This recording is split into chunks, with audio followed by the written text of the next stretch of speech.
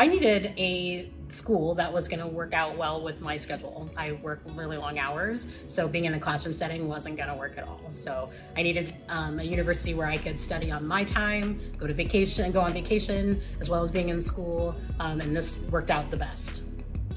I've always been interested in tech, but in my younger years, I honestly just didn't want to work that hard.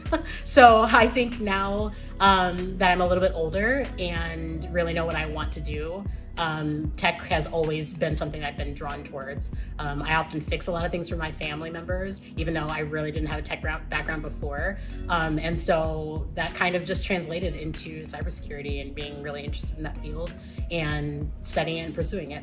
I mean, there hasn't really been a whole lot of people because I'm doing a lot of it online. But the Cybersecurity Club has been super helpful, helpful with like learning things about the career field, things that requirements that we might have for the career field.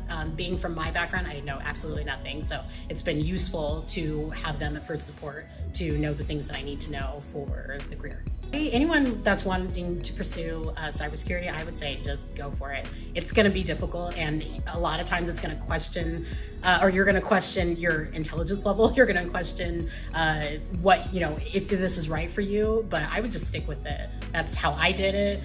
My first term, I wasn't sure I could do this, but I'm glad that I stuck it out. I'm glad that I kept working, even though it was really difficult at times.